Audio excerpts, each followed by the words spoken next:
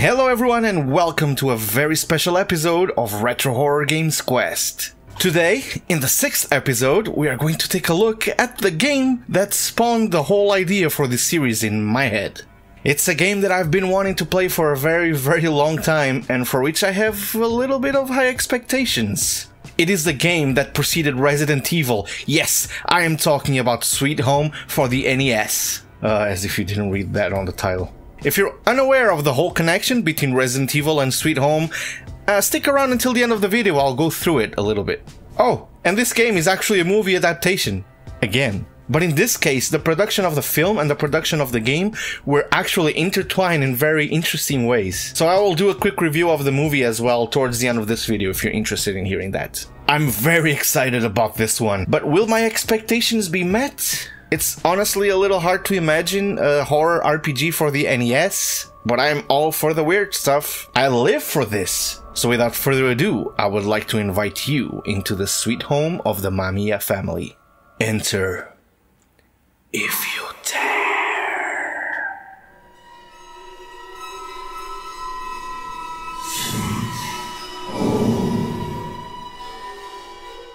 Sweet Home was released in 1989 for the NES and was developed by Capcom. The game opens up with a team of 5 documentary filmmakers approaching a huge mansion. This is Mamiya's mansion. The story goes that 30 years prior, famous artist Ichiro Mamiya, who lived in this mansion with his family, hid several of his precious original frescoes inside the mansion before disappearing. Since then, many people tried to enter the structure to find the frescoes, but always ended up disappearing or running away with horrible tales of the Mamiya curse. Upon entering the mansion, our team of filmmakers find themselves trapped inside by the ghost of a mysterious woman, who is our main antagonist. Your task? Try to find the frescoes, but most importantly, leave. This is when you first take control. You start by taking control of one of the 5 filmmakers. You can move around the map in a grid-based movement system, similar to most RPGs of that time. Pressing the A button shows you your active menu, where you can find all interactions, functions, and informations that you will need. The first option, Party, allows you to change which character you control. Yes, in this game, you will have to control and manage all 5 of the characters, unless one of them meets their fate early on. Yep, this game also has a permadeath system. That's right. You might be thinking right now that managing 5 characters at once sounds annoying as all hell. And you would be correct, but fortunately, this game does the whole party system the right way. If we jump down a few options on the active menu, we can find an option called Team. If you use this menu when facing another character, you will team up with them, and they will follow you until you choose the team option again to part ways. You can have a total of 3 people in each team, which means you really only have to manage 2 teams at once. The leader of each group depends on which character you pick in the party option. Overall, I think this is a great way to handle multiple characters without having them all party up and controlling just one of them. Plus, having to separate from time to time really adds to the horror atmosphere. Going back to the active menu, you also have an item option, which will, well, display your items. Each character can hold 2 items, 1 weapon, and their tool. You know what that means? Inventory management! Tastes like survival horror. What accent was that? The tools are unique to each character and cannot be swapped. But worry not, you can find items on the map that substitute these unique tools. So if a character dies and you need theirs, you can find a substitute if you look around. Let me run you through the tools now, and while doing so, introduce you to the characters on a more personal level. First, we have Kazuo. His unique tool is a lighter, which can be used to burn ropes which might be blocking your way, and to light candles. Then, we have Akiko. Her unique tool is a medical kit, which, although it does not heal, is very useful to cure poison and other status effects you may be subjected to during battle. Here we have Taro. His unique item is a camera, which you can use to photograph and preserve the frescoes. Next, we have Asuka. Her unique tool is a vacuum cleaner. Yeah, I also didn't understand why anyone would bring a vacuum cleaner on a filmmaking, fresco-preserving adventure until I learned that it's this weird machine that is legitimately used to clear dust and other debris to preserve works of art. And yeah, like the description I just stated, it is used mainly to remove dust from the frescoes in the game. And finally, we have Emi. Her unique tool is another super important one, a key.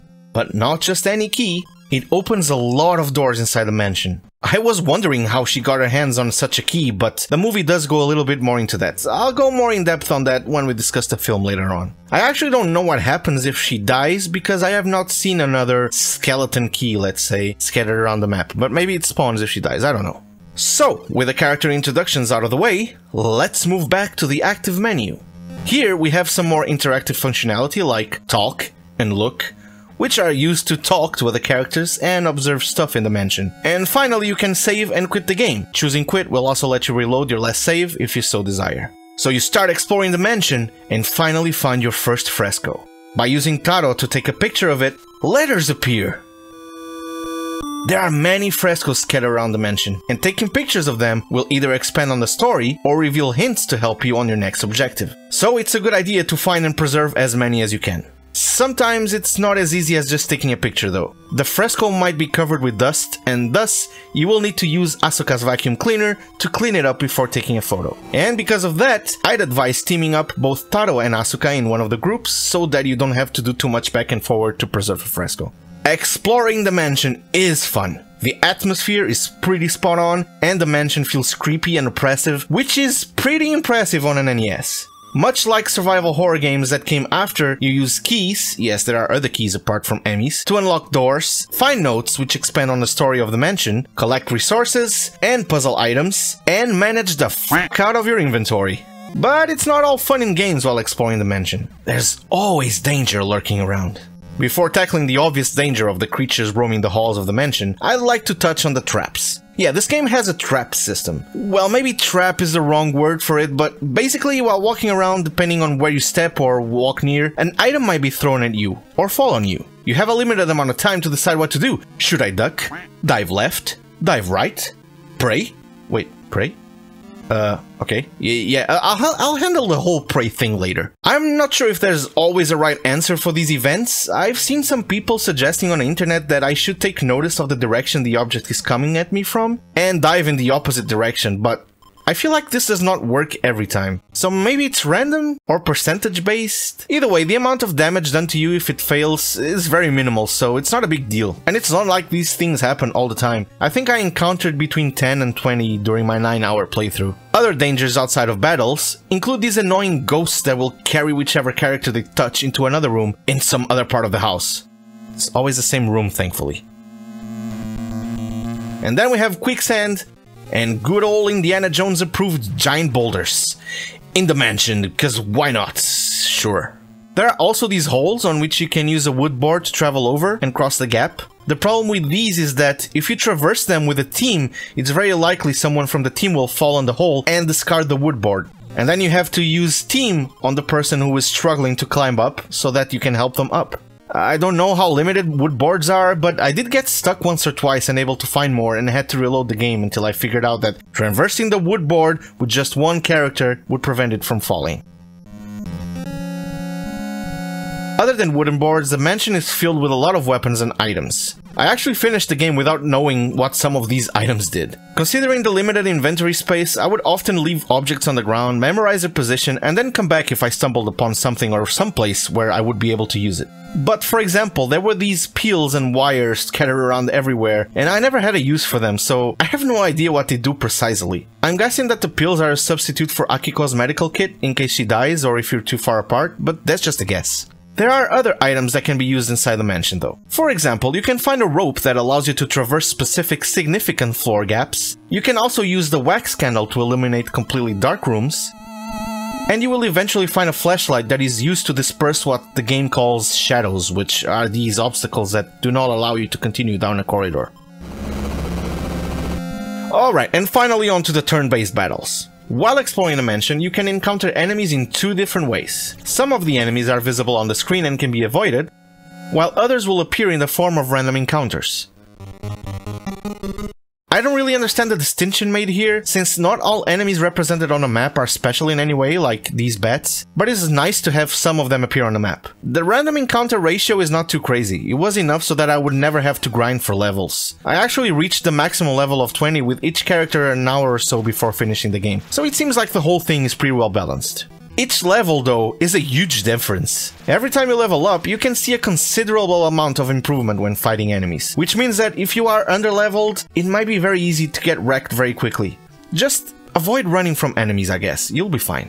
The battles are represented in the standard turn-based RPG battle system of the time. Your enemy appears in front of you, and you can pick your actions using the battle's menu system to attack, use a tool or an item, pray, there's that praying thing again, or call someone from another team. Call for help. That's right, you can call people from other teams during battle. The first time I saw this, I thought it was genius. It complemented the team system so well. Here's how it goes. You choose the call action during battle, and you can pick a character to call over to the current fight. After this, you are booted off the battle and put in control of the character you called over. And now you have limited time to reach the character that is currently in combat. Touching the character in battle will introduce the called character, including everyone who is on their team, into the same battle. It's really, really cool. But fret not, even if you cannot get the called character into the fight in time, you can use the call function again on the next turn. Okay, let's not delay this whole praying thing any longer, shall we? Yeah, at multiple points during the game, not just in battle, you have the option to pray.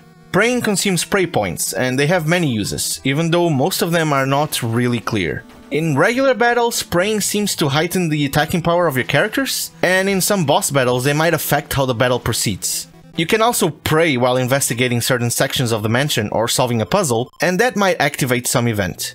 It's kind of a weird, mysterious system, but I actually really liked it and never felt like it was too obscure. During a battle with some enemies, you might also fall victim to certain status effects, including poisoned and frozen. These are not too annoying though, as long as Akiko is still alive, since you can just move her near the afflicted character, if they're not in her team, and use a medical kit.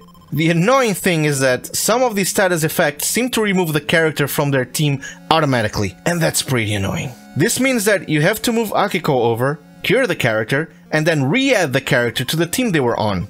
And if the character was in the middle of the 3-person team, it automatically disbands the whole team, so you have to individually team up with every character again. It's annoying, but somewhat understandable, I guess. I mean, if someone is frozen, obviously the rest of the group would move without them. But I feel like they should only abandon their teams if someone from the team decided to move. But that's a minor complaint, so... The enemy variety is pretty good. Some of the enemies are legit gross and disturbing. I think if I played this when I was a kid, I would have been scarred for life. And of course, that is an excellent thing in a horror game. You will fight cursed dolls, skeletons, half-zombies, this vomiting guy, crazy creatures, sentient armors, a mirror, wall, man? Men.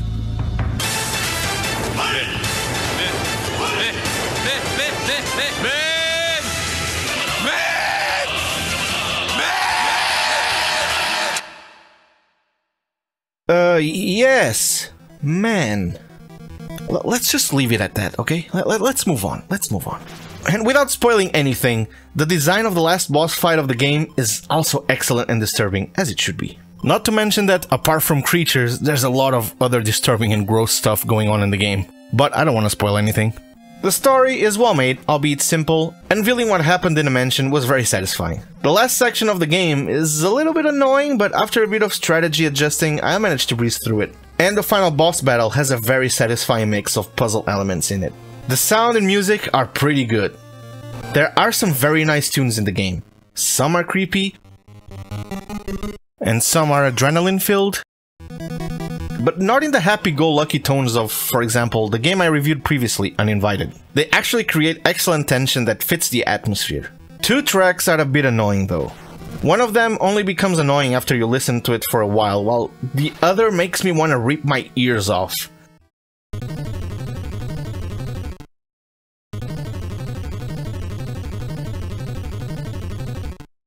Thankfully, that one only plays in one section of the game, which is not very long. Alright, so that is it for the game. But before we jump into the conclusion and the score reveal of this game, I would like to discuss the movie a little bit. So let's go. The movie of the same name was released in theaters a few months before the game. Its production did precede that of the game, and its executive producer, Juzo Itami, and its director, Kiyoshi Kurosawa, also served as the game's producer and supervisor respectively. The movie follows a very similar premise. It stars the same main characters as the game, Kazuo, Emi, Akiko, Asuka, and Taguchi? Wait, why did they rename Taro to Taguchi? Or actually the other way around, since the game started production after the movie.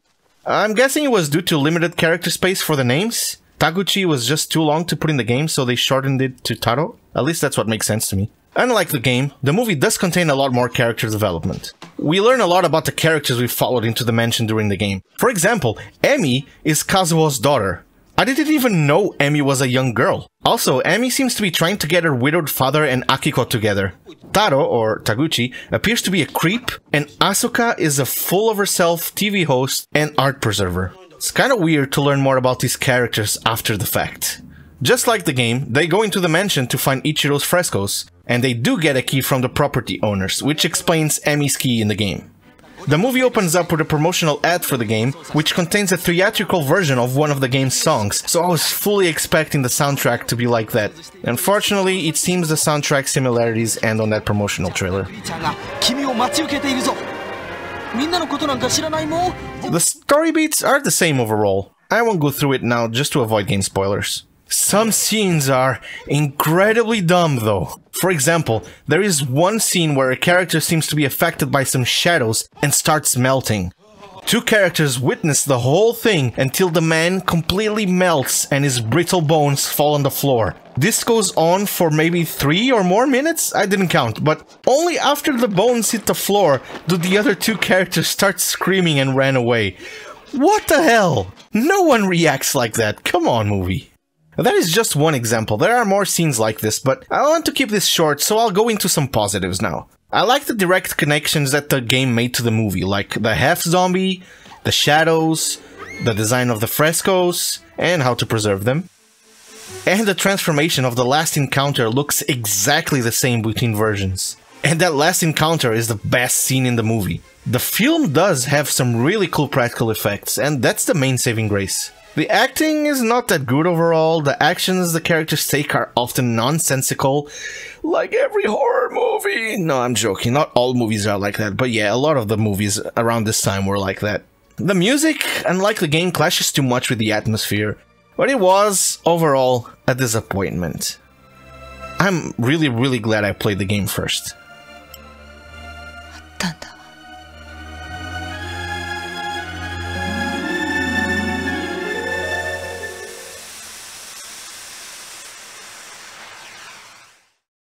So that's Sweet Home, both the game and the movie.